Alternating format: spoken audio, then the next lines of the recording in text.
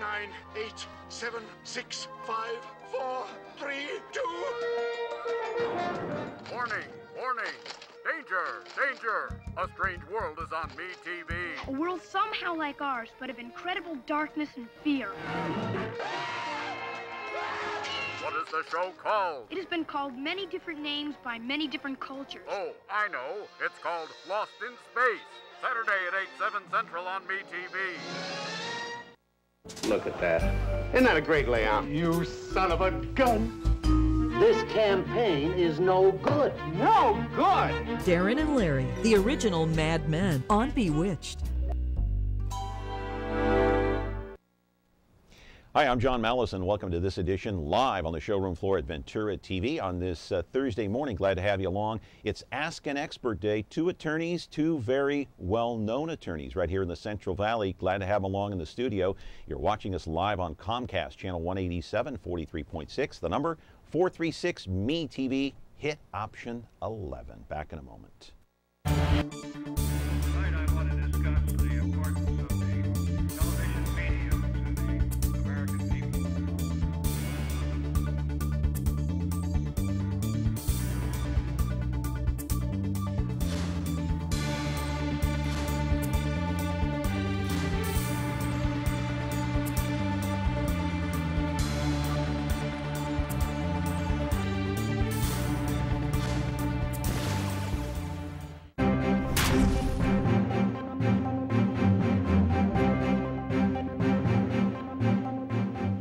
It is Ask an Expert Day here on Connect with Me, but if you call in, you can ask pretty much any question within reason, of course. 436 Me TV option 11. Don't wade through the message, just hit option 11 ASAP, and please don't forget, turn down the sound on your television because we're going to get all kinds of feedback. We won't be able to hear you, so it's best for you and also best for us here live on the set. So today I'm talking to two attorneys, and I don't know what goes through your mind when you think of an attorney or attorneys or maybe a law firm, but these two gentlemen that are in the studio today, I know personally, and I'm going to give my personal opinion now. I've worked with them. They are as honest as the day is long. Let's put the first graphic up on the screen. Talking about Warren Paboojian, the one and only. He's known as a pit bull in the courtroom, a man who never gives up no matter the case. He surrounds himself with all sorts of people that have knowledge. He does his homework from dawn until dusk. Paboojian, born and raised in Fresno, graduated from Fresno State, San Joaquin College of Law. He is known as a super lawyer. I'll ask him what that means. Also, Jason Bell, his partner. Jason, also a super lawyer. He too graduated from Fresno State and San Joaquin College of Law.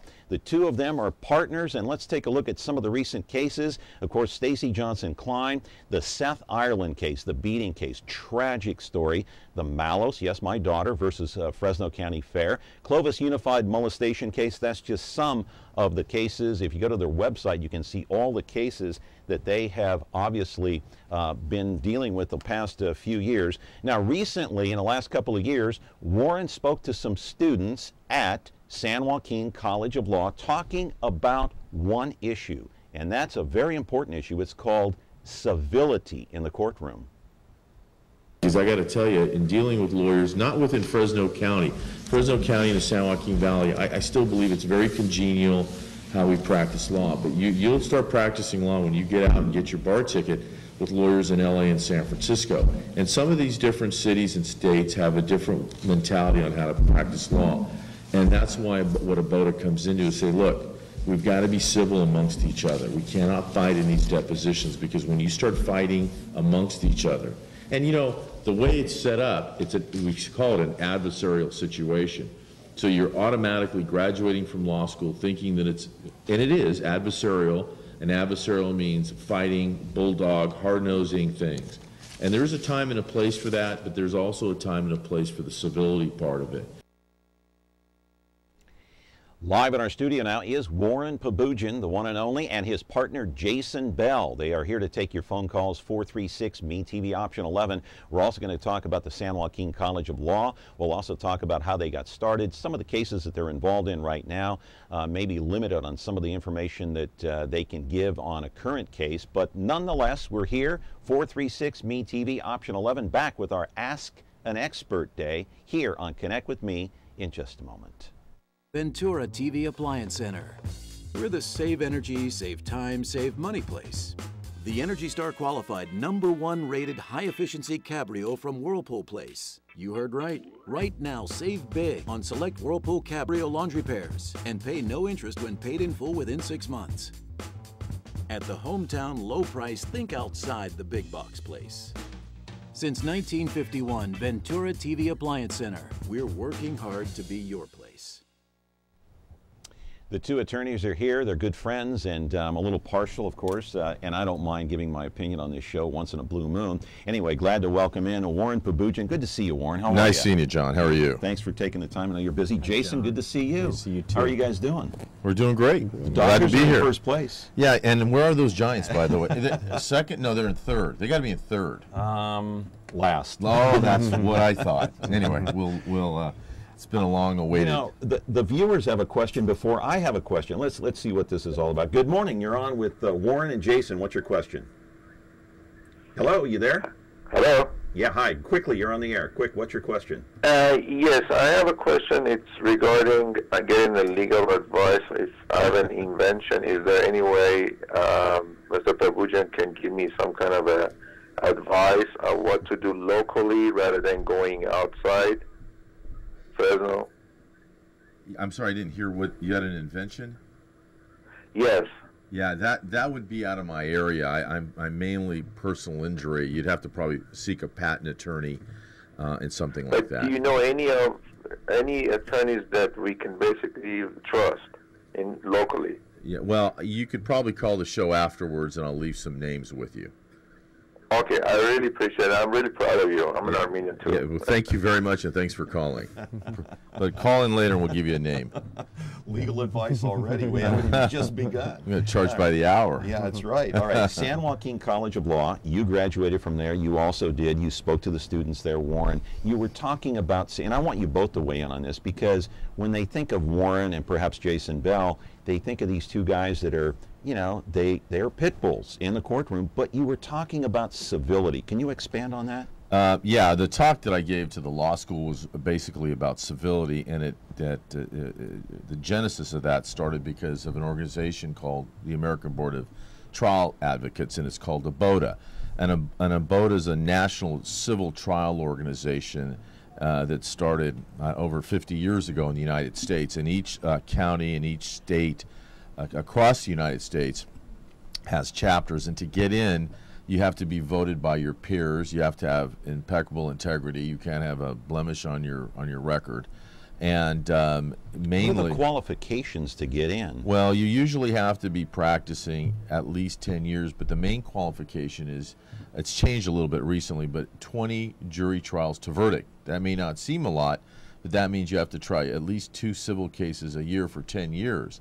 But you have to have 20 verdicts to trial, civil cases, and then you have to get voted on amongst your peers. Jason, when you take a case, especially like, you know, I'm thinking of the Seth Ireland case right now. It's such a tragic story. How in your own mind do you approach this in a civil way? Just trying to control your outrage about what happened.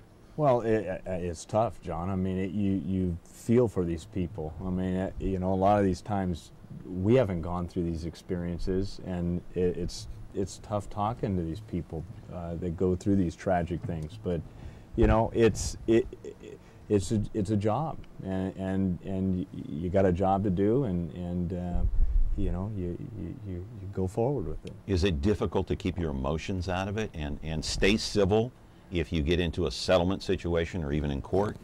Well, you know, what you try to do is you just try to let the client know that you've got it covered, that you're going to handle it. You have to instill confidence so the client feels that you're going to take care of it. And that's just the process you have to go through. And a lot of people come to us with terrible tragedies. And you can never understand it, because some of these tragedies are terrible. You just have to have some empathy and do the best you can for them.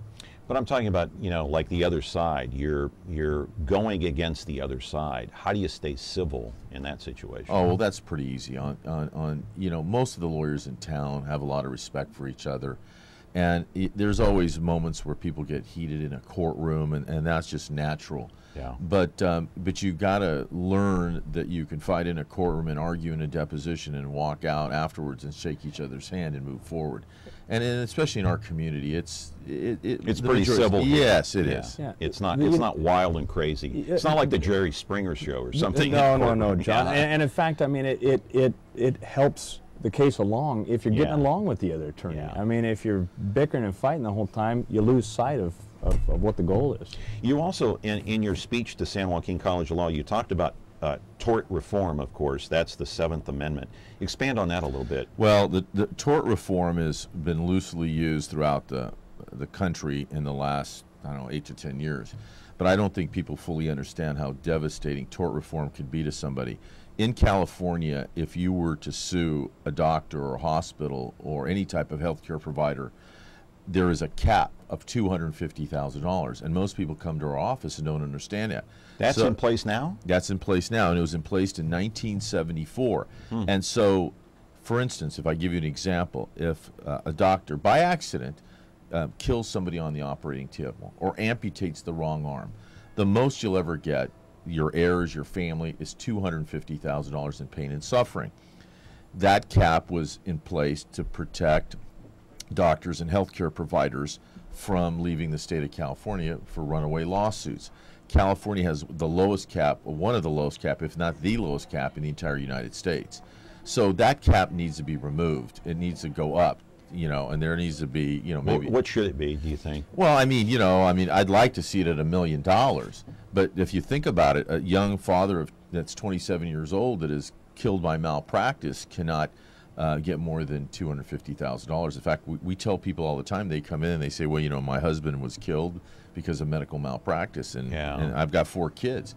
Well, it's $250,000. We had a small child who had both of her legs amputated because of medical malpractice, a 3-year-old above the knees, and it was a $250,000. Now, you're able to get the medical bills, and you're able to get future wage loss, but the pain and suffering is $250,000. Yeah.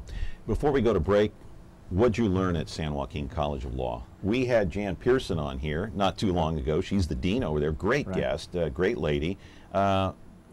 Would you recommend people go there? Absolutely, John. I mean, it's a great school. It's a great thing for this town. I mean, they teach you what you need to learn to pass the bar, and they also get you connected with the community too. So you guys are proof you don't have to go to Harvard to be a successful attorney. I mean, San Joaquin College of Law is very respected around the state, I'm sure. San Joaquin has produced an enormous amount of judges, great lawyers. You get a great education. And it's been around for over 40 years. So people should not underestimate the quality of education you can receive from San Joaquin College of Law. And you two still give back to the college, right? I mean, you're still over there giving speeches and whatnot. Yeah, we donate financially. We try to support the school with our presence, and they've been very good to us, our law firm. So we're very happy with San Joaquin. Okay, talking to Warren Paboojian and Jason Bell, and they are partners in their law firm. We're going to continue here on Connect with Me. Comcast Channel 187 live, 436 Me TV, hit option 11. Back in a moment. Weeknights on Me TV. Who loves you, baby? You shouldn't ask. It's Kojak. Well, it sounds like music to my ears. On Me TV. Look at me. Why do we love him? Maybe it's the way I comb my hair. Or maybe it's his trusty right-hand man. More bite? Crocker! Crocker! Crocker! Kojak! Well, I just wanted to hear how it sounded. Telly Savalas' Kojak. Story of my life, baby. Weeknights at 12:30, 11:30 Central on Me TV. Who loves you?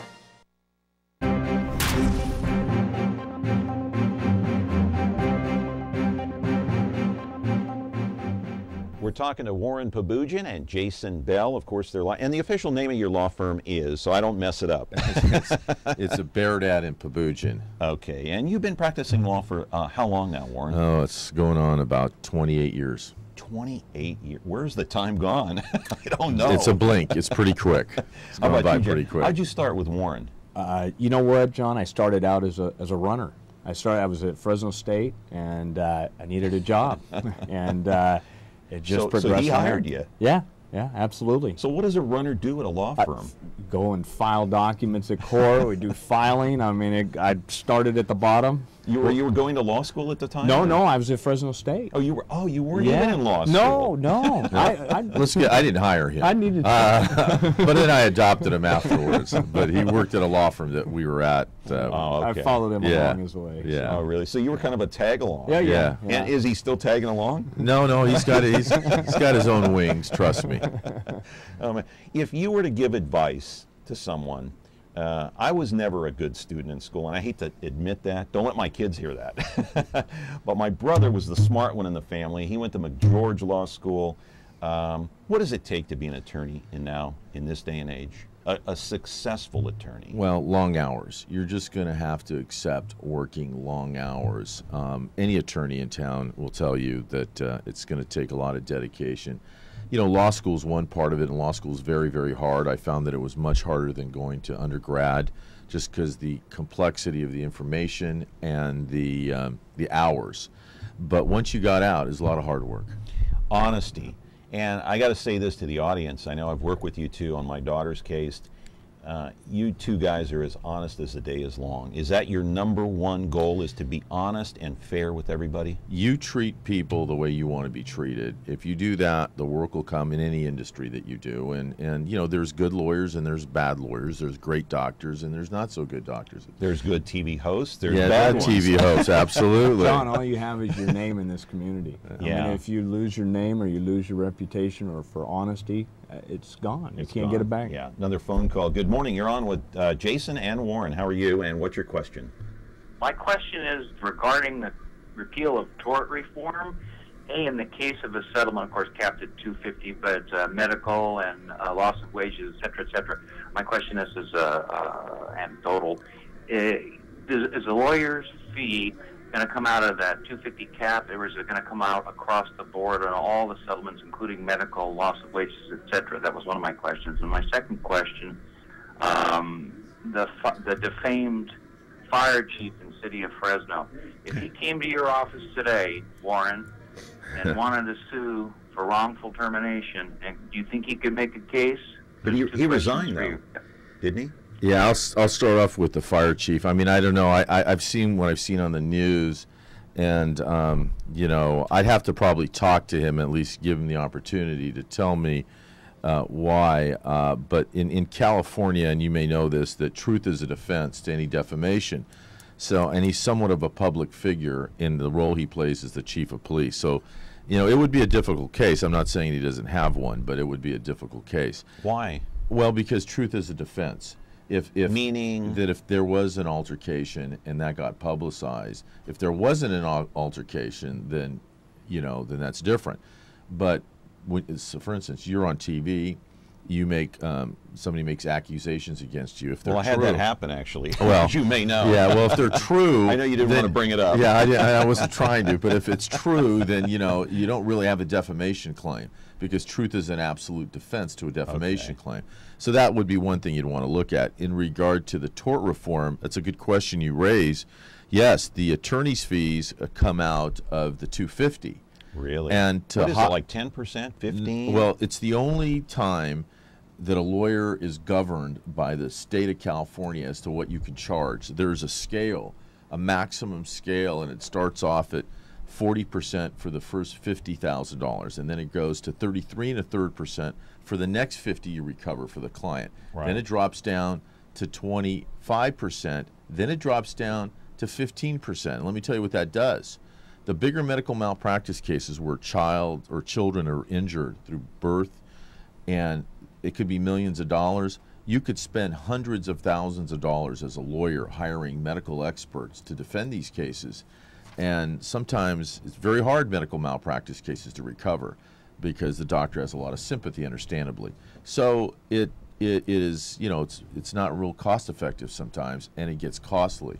Yeah. So it is, to answer the caller's question, yeah, if you recover $500,000 for a client with the medical bills and the cap, it probably will run it's probably around 18 or 19% is the fee. That almost doesn't seem fair because the state's controlling you.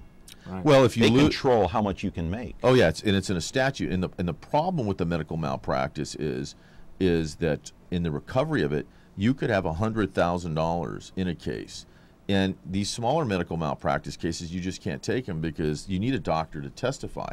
And that could run you anywhere from $10,000 to $30,000 to hire a doctor just to talk about a $100,000 So at the end of the case. day, what are you left with? Exactly, and that's why in California, there is the only way you're going to get attorney's fees and costs in a case is by Right. contract or agreement. And so, in these cases, the injured person is bearing these And fees the and question you have costs. to ask is, okay, forget about the attorney's fees. What's the client going to be left with? Not Right. much. Oh no, that's not much. That's and both parties are kind of Right. getting the shaft. Well, that's the problem. I mean, the problem is that if a client comes to you and says, I had these needless surgeries, and it's a $200,000 case. By the time you take the fees out and pay the cost could be $50,000 to $60,000. And the client's ruined for life.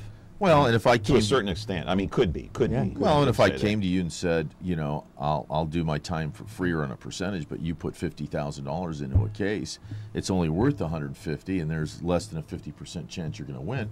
You wouldn't want to invest in the case. Quickly, before we go to break, only got a couple of seconds here. Have you ever worked cases where you've done it for free and Oh, yes. you've donated your time and money? We've and it's cost you thousands? We've waived our fee in tragic cases where there's limited insurance. My partner, Baradat, and I can't tell you on how many cases we've waived our fee when we found out there wasn't much insurance, and that, you know, but that's just a part of it. I mean, we're fortunate enough we've done well and we can do that. So, I mean, I'm not trying to pat ourselves on the back, but that's some of the things you got to do and give back to the community, and we do that in those kind of ways. Right. All right, talking to Warren Paboojian, Jason Bell, and they are partners in a law firm. We're back in just a moment here on Connect with Me, 436-ME-TV, option 11. Frigidaire. We introduced the first home freezer, the first pulsator agitator washer, and now we introduce the Frigidaire Orbit Clean Dishwasher, designed with a unique wash arm that gives you 4 times more water coverage for a consistently better clean. Frigidaire, over 90 years of legendary innovation. See the full line of Frigidaire appliances at Ventura TV Electronics and Appliances. Got to put our disclaimer up just real quick. Put it up on the screen quickly there, Ara. I just want to mention that Warren and Jason did not pay us to come on the show. We did not pay them. They came here of their own free will. We put that up every time we have an Ask the Expert Day here or a business segment. We just want you, the viewer at home, to know that this is on the up and up. Okay, let me ask you real quick here before we run out of time. A couple of these cases, and I know you can't expand too much because it's kind of ongoing. I don't know where this case stands, so I shouldn't say. Put the picture up on the screen. Donovan Maldonado, of course, the little boy very tragically killed in an accident last year allegedly by Lauren LeBeau. Now, he took a plea deal. I believe he got 12 years. Is that correct? He got 12 years? I don't think he's sentenced yet. I think the range is somewhere between 9 and 12 years. 9 and 12 years. Take a look at the intersection where all this happened. That's the intersection right there. And just a tragic case, guys. Now, you two are suing the city of Fresno, is that correct? Or Lauren LeBeau? Both. Both. Okay. And where does the case stand, if you could tell us? Well, the judge has to make some rulings in the case to determine if we're going to move forward. Once the judge makes certain rulings on the case, we can move forward. Is it in the appeals process now? No, it's at the Superior Court level, and the Superior Court judge is reviewing the case right now. So we can't really comment on it. But he hasn't made a decision yet? Not really. Okay, go through some of these cases. Stacy Johnson Klein, let's roll the videotape. Well, you can look at it here or up here. Big case. Is this the one case that got your name out there, Warren? Well, I mean, I think my name, I don't know if it was out there, but I was doing a lot of plaintiff's work and getting results. But obviously this case... But I mean, vaulted your name in terms of recognition to the top. Oh, absolutely. I mean, absolutely. The coverage on that was kind of crazy for the 2.5 months of the trial that was going on. Yeah. Jason, what's your thoughts about what happened in this client? This was all about Title IX, basically. I mean, they fired her because she wanted equal opportunity for female athletes. And what accusations did they make against her? That she stole money, as I recall, and she was took Vicodin. Yeah. And that just goes to show you don't get the true full story until it's litigated in court. And the truth came out in court. Some say not, but we say yes. So it was pretty embarrassing for Fresno State, though. And you two graduated from there. Yeah, that was kind of hard, but I had to give up my red seats. No, I'm just kidding. But I think the university has moved forward, and I think that Fresno State's a great university. I think that right now they're in a good place, and they've got a good football program, and it's a great school. It's just academically, it's a great school. Yes. Right. Everywhere I go, just about everywhere, I don't want to exaggerate, but most places I go, people see me and they say, "How's your daughter doing?" Let's put the video up on the screen. Of course, she got sick at the petting zoo at the Fresno County Fair back in 2005. And yeah, I'm a little partial to these guys because they handled the case. So we went in. There were no washing stations, no anything to come out there and sanitize your hands. And so this is what happened. Let's put up the picture of my daughter there real quick. She's doing much better now. She's in the swimming pool there having a good time when her brother is not bugging her. But now let me ask you something. I don't know if I've asked you this before about my daughter Angela. Why did you decide to take this case? There was no guarantee that you were going to win this. Jason, why don't you pick it up? Well, it's the same thing, John. I mean, the story needed to be told. I mean, there needs to bring change. A lot of litigation is about bringing change and making things better, and you don't want to have history repeat itself. And as of now, there's no petting zoo at the fair, is there? That's thanks to you, John. You can blame me. I get that blamed a little bit on me. But what did you see in her case that you thought, hey, this is an injustice? Well, I mean, I just thought it was not obvious, but there was a strong link that the petting zoo and your daughter's E. coli were related, and so and I think this is kind of everybody. It's a misnomer. People don't wash their hands, and this wasn't in your case, but people don't wash their hands when they pet farm animals, and they just need to know that when you're very young and very old, it could be deadly. For people our age or middle-aged folks, you get the E. coli bacteria, and you might have some upset stomach for a while, but for the very young and very old, it could be deadly. And it needed to be told, like Jason said. This is a case that really bothered me, and I'm not exaggerating. I tossed and turned at night when I saw this on the news, and it just bothered the living daylights out of me. The Seth Ireland case, let's put that up on the screen there. The videotape of Seth Ireland. You can explain it. He was beaten to death by his mother's boyfriend, as I recall. Yes. You got some money out of this one for the family. There were two boys. There was Seth, who was beaten, and his brother Javon, who watched it, and that's the verdict reflects that amount. But what happened was the biological father we represented ended up suing the county of Fresno, CPS, along with the person that beat his son to death, and the claim was that the county failed to protect the boy through CPS by not going to the house enough. The county disputed that, and that's why we had a trial. And we're looking at pictures of Seth Ireland right now. Yeah, just a very sad story. It's hard to look at. I'm sure you had a lot of sleepless nights too, both of you, going through that case. That case, is in my top 5 of sleepless nights. Seth Ireland was a bright, young, beautiful boy. He had good grades. His teachers loved him, and he just didn't need to die. It was a terrible tragedy. Someone who's looking to get into the law arena, they might be looking at this interview right now, and they're wondering, we have a minute left, or we're going to get cut off. What's the criteria for taking a case in your situation? You look at every case. What's the criteria? You have to, first of all, you have to believe that the law's been violated. And if it's violated, can you prove it? And you have to look at it like a business, because what I told you earlier, that if I told you we're going to invest your money, give me $10,000, you're going to want to know, if I give you this $10,000, what's the likelihood of winning? So you look at the likelihood of winning, and sometimes you look to see if it's going to make social change or reform, and you just kind of factor all that in. Yeah, Jason, quick, got 30 seconds. Absolutely, same thing, and it's about making things right. And quickly, in 10 seconds, are you guys literally bombarded every day from people that coming to you with these types of cases? Well, you know, I don't know if we're bombarded, but we're selective in what we're taking because Right. you don't want to mislead anybody to think they have a case. And you don't want to be spread too thin, right? Right. Yeah. Right. Got to go, or they're going to cut me off. Warren, it's good to see you. Good seeing you. You know what I think of you. You're a good guy. You too, John, Jason. You know what I thanks a think lot. of you. Yeah. Thanks for. Hey, come back again, guys. Anytime. You got time. Absolutely. Love All to. right. You got to have your own show on here sometime. Anyway, Warren Paboojian, Jason Bell, our guest here on Connect with Me. We're going to be back tomorrow with a special program. It's on the Oakland A's. How is this team in first place in the AL West? I'll never know. See you tomorrow.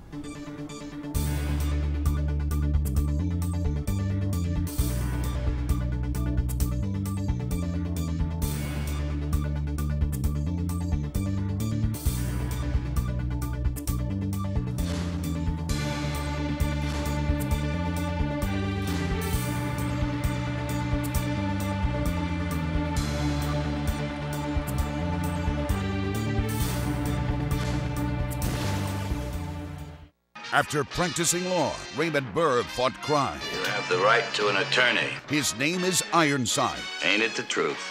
Now on Xfinity 187.